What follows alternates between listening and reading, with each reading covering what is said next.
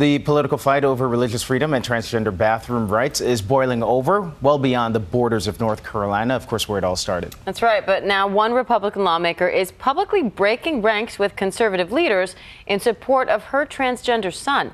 Here's ABC's Brandy Hitt. Amid the escalating protests over bathroom use and transgender rights, a new message of acceptance from a Republican congresswoman. Our son is transgender.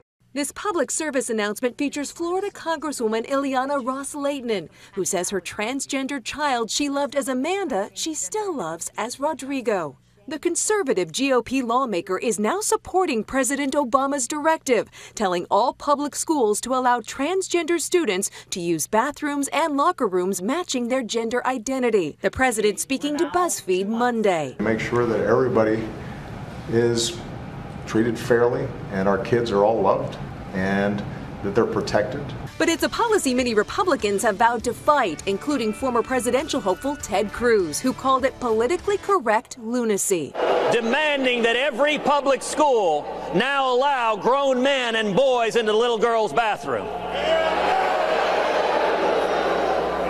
It also comes on the heels of North Carolina's showdown with the federal government over that state's new bathroom law the Justice Department says discriminates against transgender residents. Both sides are now suing each other as hundreds of protesters hit the streets again Monday, hoping to repeal the law. Those dueling lawsuits over North Carolina's controversial bathroom law could end up before the Fourth Circuit Court of Appeals and potentially the U.S. Supreme Court. Candace and Diane.